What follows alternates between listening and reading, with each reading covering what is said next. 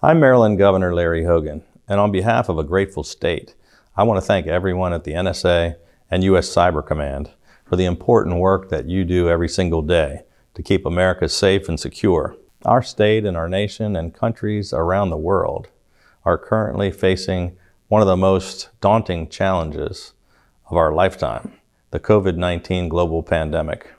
In Maryland, we are taking unprecedented and aggressive actions to slow the spread of this deadly virus, because my highest priority is keeping our residents and workers safe.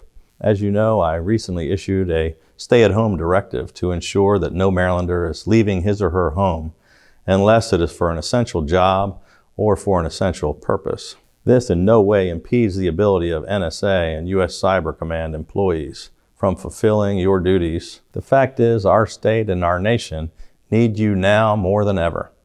Last May, during my NSA visit, I had the chance to meet so many of you and to witness the tremendous work you do each and every day.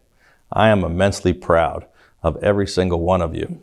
So please stay safe and stay healthy. May God bless each and every one of you, and may God bless the United States of America.